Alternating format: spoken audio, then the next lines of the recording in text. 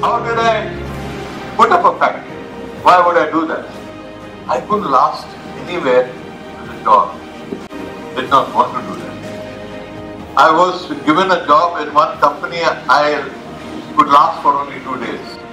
So there was something wrong with me. So I didn't know what I should do. Now, fortunately things happen. So I'm not going to get into any details of that nature. I'll just tell you the problems that I faced. As a businessman, I knew the subsidies were there, everything was there. Everything. Seed capital was also there. I brought down the size of the project drastically. Because I said, why should I buy anything? Most of the equipments we started making ourselves.